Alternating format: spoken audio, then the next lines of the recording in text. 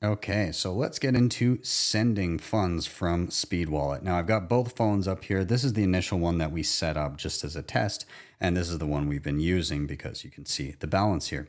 So let's say that I wanted to send to a new user or to somebody that has a Lightning invoice. Again, different ways to do it. So let's go and hit receive on the test wallet, and we'll create an invoice for this one for 100 sats.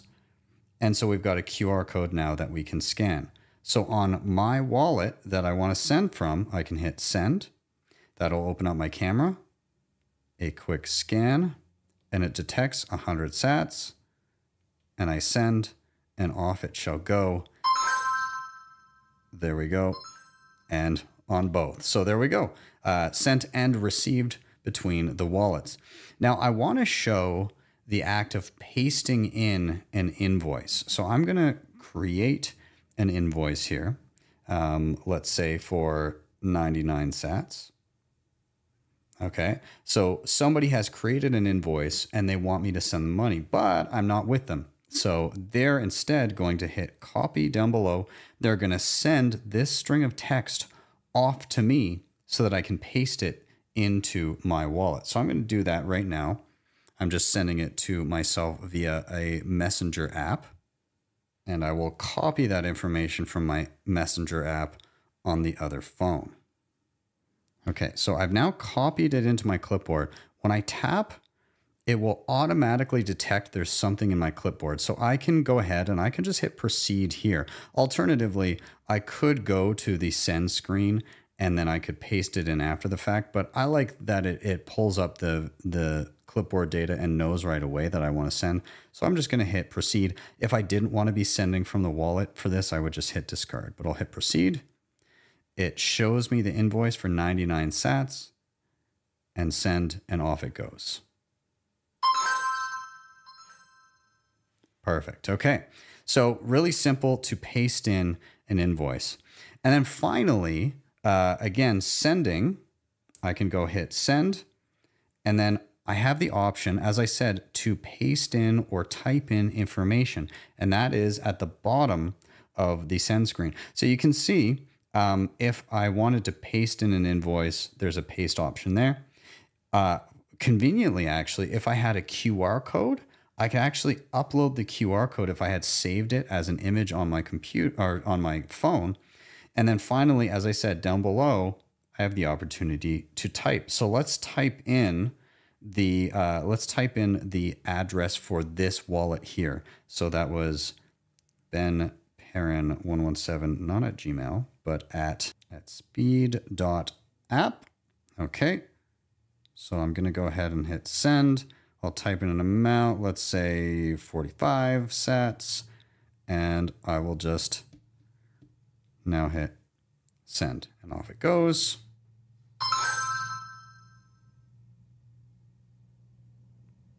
And then a little bit more silently on the other phone there. But nonetheless, we see 45 sats going in, and our most recent transaction here shows us 45 sats going out.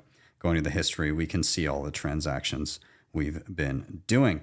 So we have been able to send multiple ways, but there is one other way, and I'm not going to actually send this way because, again, as we've seen, regular Bitcoin transactions have slightly higher fees and they're a little bit slower, but we can still see how to do it without having to get hit with. And this is, by the way, it's not a Speed Wallet fee. It is a network fee that is inherent to the Bitcoin network. So on the demo wallet, I'm just going to hit receive, and I'm going to go to Bitcoin.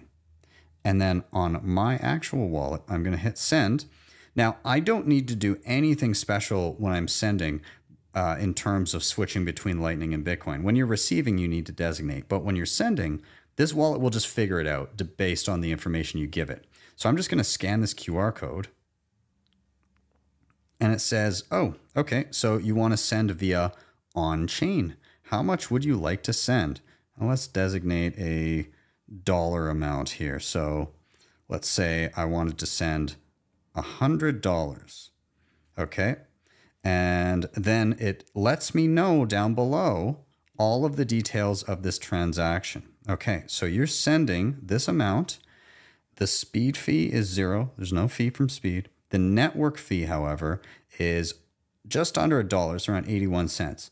And what I'll say is the Bitcoin network is very dependent on how busy is it and how much data does your transaction require. It has nothing to do with the amount that you're sending. So don't get it confused. It's not like a percentage fee. No, it's based on the amount of data and how many other people are currently transacting.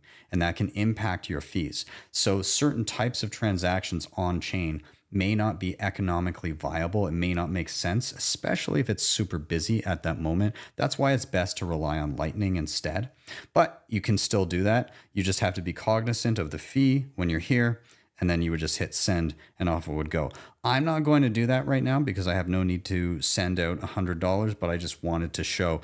And you can also see how it wouldn't make sense for me to send like a dollar this way, right? Most of it would be eaten up by fees. So just so you're aware, you can send on-chain transactions. As we saw, we could also receive, and just be cautious when you do so that you're not spending tiny amounts this way. It's best to be sending, I'd say, at least a few $100s this way to keep it economically viable. Otherwise, defer to Lightning. That's your bet.